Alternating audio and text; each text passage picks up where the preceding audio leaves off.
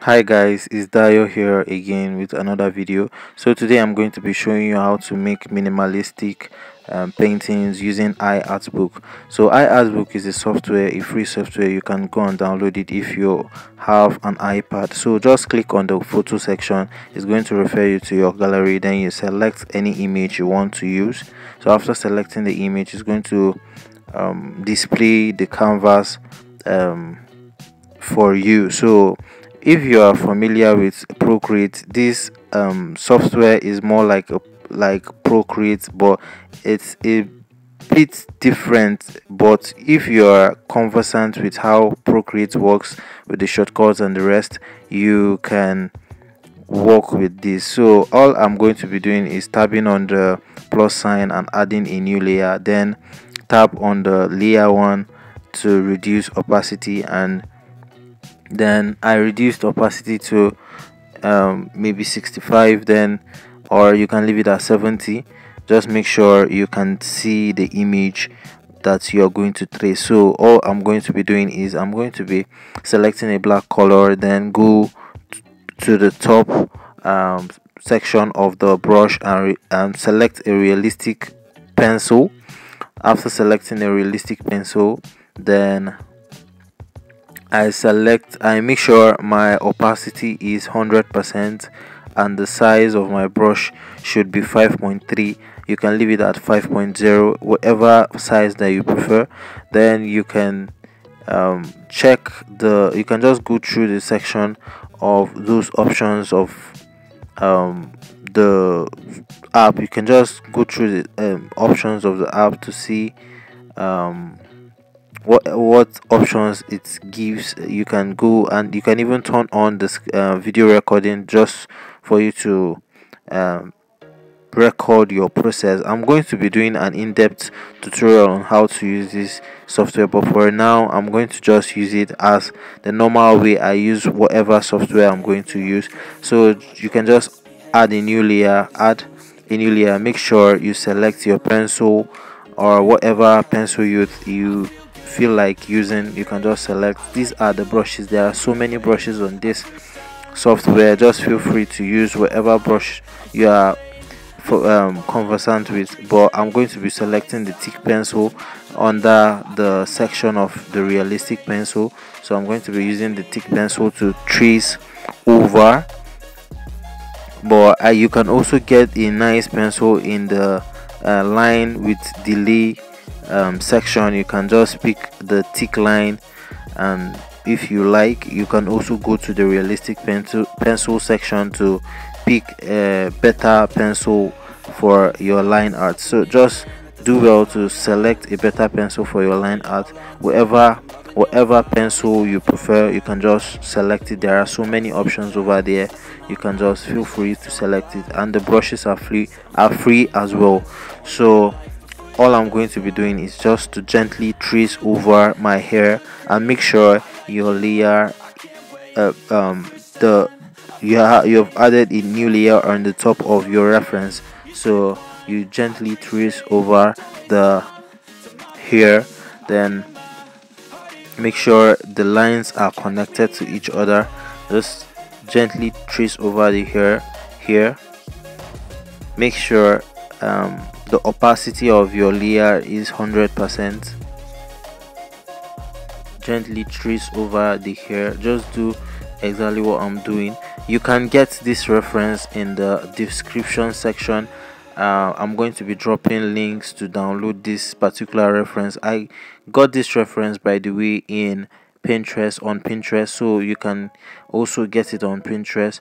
You can also download it via the link in the description section. So yeah, just make sure you trace it gently, and make sure your lines are, it mustn't be perfectly straight, but make sure your lines are confident enough. Then make sure the lines are connected to each other. Do not leave space um, do not leave space between the lines. Just make sure the lines are connected. Don't slack off. Wake up every morning, make a good impression on your boss. Don't do anything that I wouldn't do. And when you're making money, make sure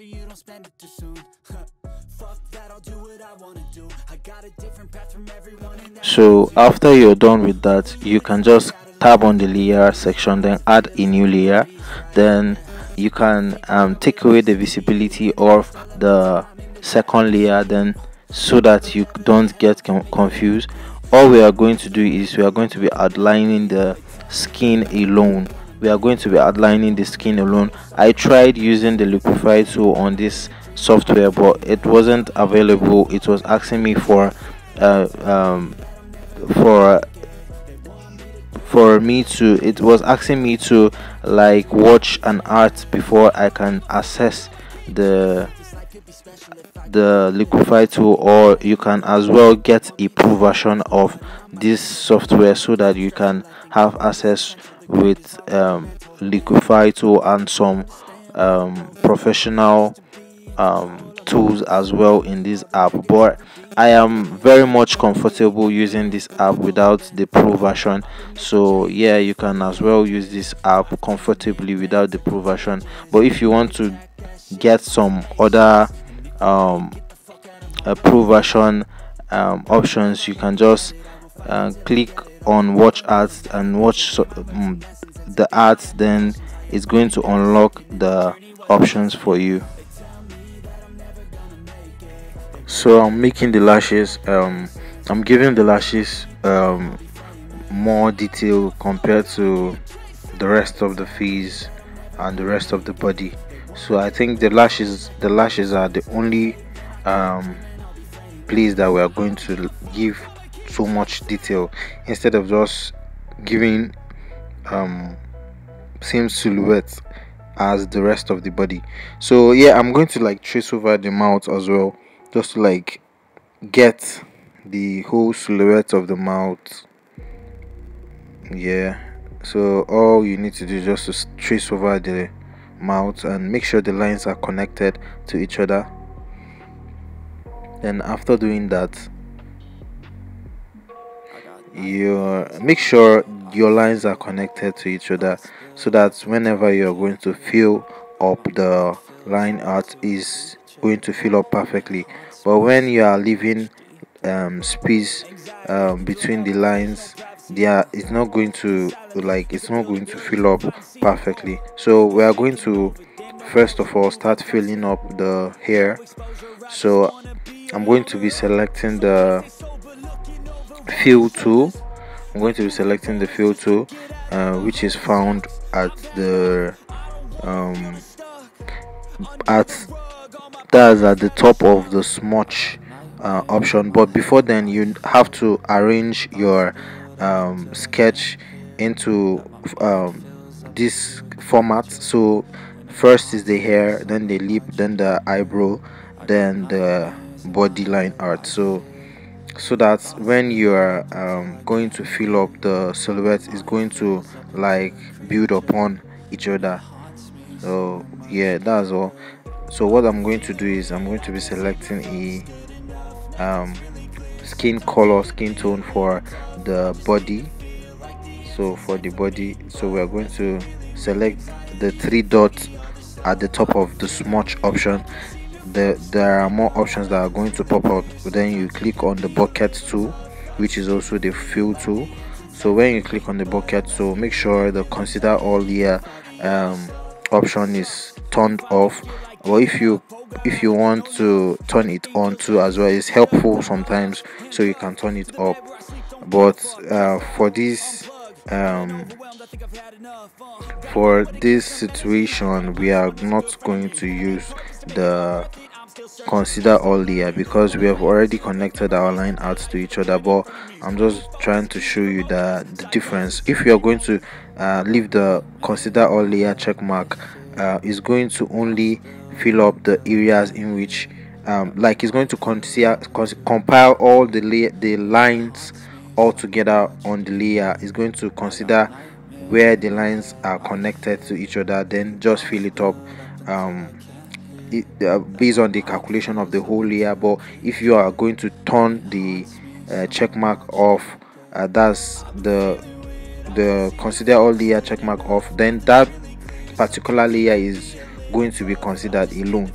without considering the whole entire layer. So I don't know whether you understand me, but yeah, you can experiment after you've done some sketches. You can experiment on that option as well. So yeah, I'm trying to fill up the skin tone. I've already filled up the hair. I'm trying to like fill up the skin tone as well. I'm still using my bucket to just fill it up. That's the easiest way. You can also use your paint brush to just fill it up using a brush, but I'm just trying to, for beginners, I'm just trying to show you how to use the bucket tool as well.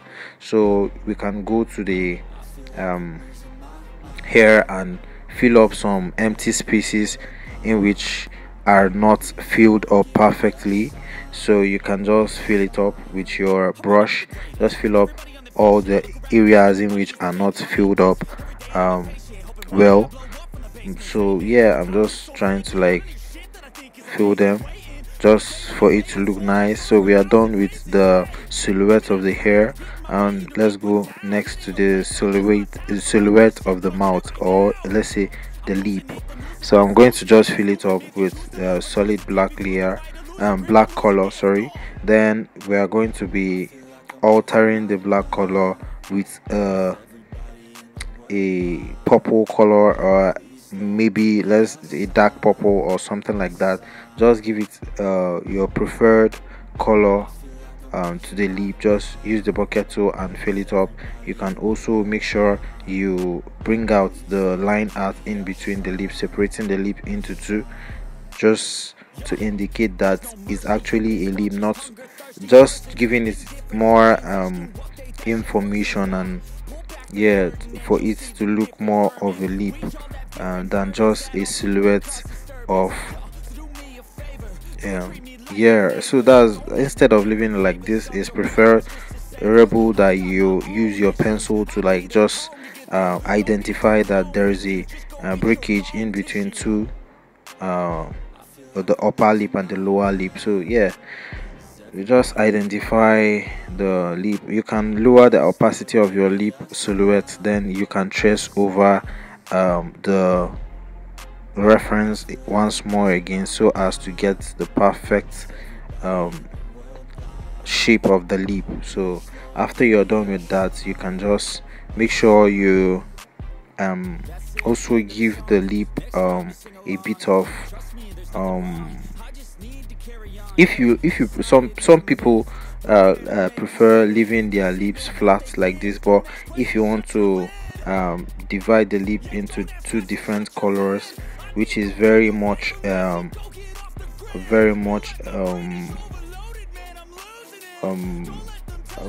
common nowadays. Females do um, separate their lips color into two, so you can do that as well.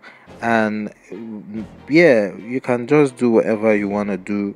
Just make sure you don't give it too much detail, because we are just doing a minimalistic painting which requires little details, just little or no details. Just make sure of silhouettes, and just make sure you just simplify everything into simple shapes. So yeah, that's what we're going for. So the next thing we're going to be doing is we're going to be selecting our pencil as well, or any brush that we want, and just make sure we add a new layer below our silhouette of our body silhouette. Then make sure you add the size of the brush, then fill up the silhouette of the clothes perfectly. Make sure the layer is below the body silhouette. So after you're done with that, then you can move on with the hair and turning the hair color into white. We can just keep the reference by the side to see how the hair is and how to give the hair a bit of details. And yeah, so just in case you are not using an iPad, you can still split the screen into two to see how the hair is, and how I am going to use the reference to give a bit of simplification on the hair. So what we're going to be doing now is we are going to be selecting, before we proceed to the hair, we are going to be selecting a lighter skin tone, a lighter and desaturated skin tone for this particular art, minimalistic art. So as you can see, based on the kind of color grading the photographer did on this lady, her skin tone was somehow desaturated, so it wasn't too saturated, it was just desaturated. So we are going for that desaturated color instead of going saturated. So after doing that, make sure you add a new layer on the top of your body layer, then clip it below. Make sure you turn on the clipping mask. Clipping mask is available on Autodesk Sketchbook and every drawing software you might use to follow or up this tutorial. So you can use any of the clipping masks. Make sure the layer is at the top of your body layer, so that whatever you're going to be painting is going to be within the body layer. So it's not going to go outside of the body layer, so as to keep your work very neat. So this is what I'm going to do. I'm trying to add a bit of shadow to the silhouette, so as to indicate that there are some features, like just to indicate that she's a lady, and giving some bit of facial features and the rest, and body features as well. So just to give a little bit of structure on the body, just for not avoiding the body not to look like totally flat. And yeah, so I would advise you to like just add a bit of shadow on the body, just like give a bit of dimension, or let's say structure to the body, and yeah, to make it look more like a human being and not just a shape of silhouette. So after you're done with that, you can just proceed to giving a bit of details to the cheekbone, but it's not a must. Some give details to the cheekbone, some don't even touch the face at all. So it's my personal choice that I decided to touch the face a little bit with a bit of contour, and yeah, just to like give it a bit of uniqueness. So but if some people just prefer to leave the face flat, so it's up to you really.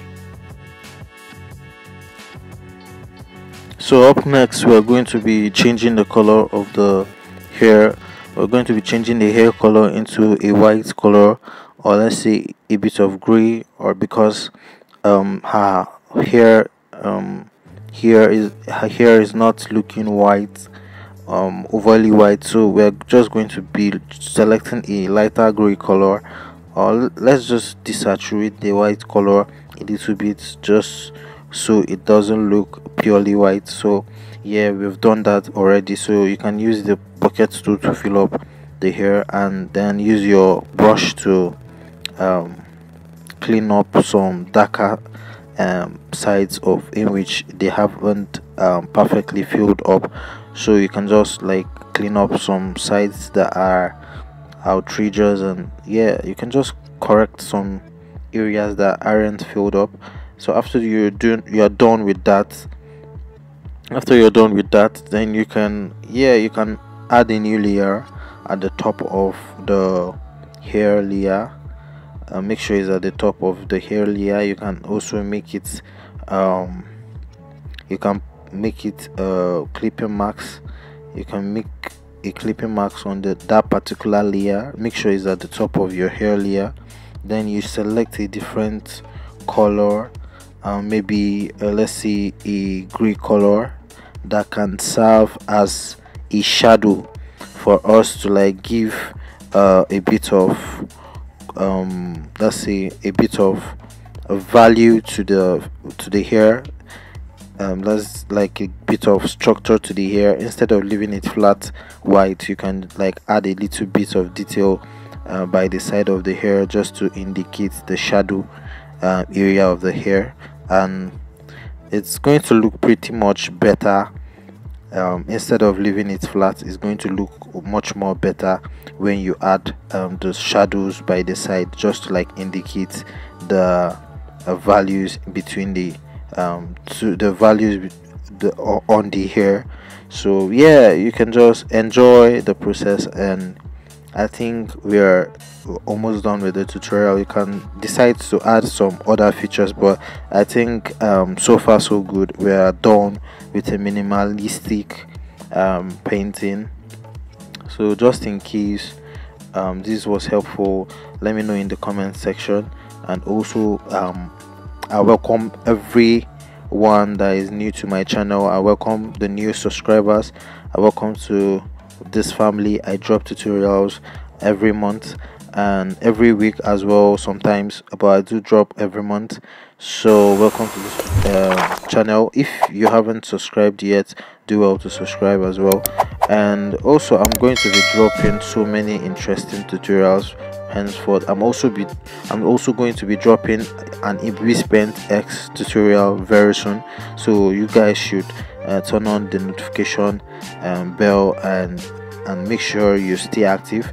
And also for those who are not in my Telegram group, you can click on the link below in the description section to join my Telegram group. And as well, if you need my brushes, my Procreate brush is totally free. You can access it in Gumroad, and just in case you are a Procreate user, you can access my brushes there. And yeah, you can also do well to donate, and just donate and also give me a shout out whenever you use my brush on Instagram. You can tag me as well to see your artwork. And yeah, thank you so much guys for sticking around and watching. And also yeah, I'll see you in my next video. Bye.